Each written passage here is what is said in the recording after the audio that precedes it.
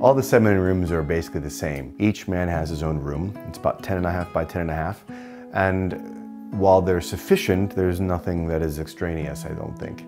And kind of the idea behind the construction of the seminary, the way we designed it, is common spaces are sort of celebrated. They're larger, taller ceilings, more articulation of beauty, etc., better furniture.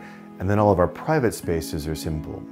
And what we were attempting to accomplish with that sort of style is that every man takes a promise of simplicity of life. If you can't fit it in your room, you don't need it. And so the space itself kind of assists in formation by saying that I can't outgrow the space, and I don't have to have the nicest things or the most beautiful this or that.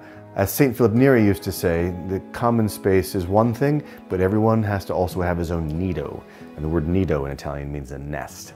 And so a man can come back to be alone with God, to study, to pray, to enclose himself, as it were, to shut the door and let the Father who sees in secret speak to him himself.